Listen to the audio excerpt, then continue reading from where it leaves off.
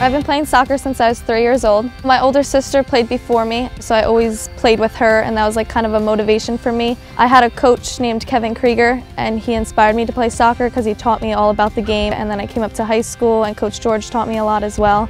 I'm usually known to try and score the goals, I guess, so that can kind of be pressured on towards me, trying to get to the ball in the back of the cage, and that's kind of hard. You need to have a lot of confidence in soccer and kind of just enjoying the game. You need to like the game to play soccer and just trying your best out there. You always have to really push yourself to try to be the top player, because there are a lot of good players in the Lehigh Valley that get recognized too. Coach George, he's more of like a fun coach. I always like to have fun at practices, so it kind of teaches me that it's not all about the tactical stuff on the field. I try to just have fun and not worry about being pressured or anything like that. To win a scholarship means a lot to me. I never thought that I would actually win a scholarship towards a sport, so I'll use that to a good college whenever I pick the college that I want to go to.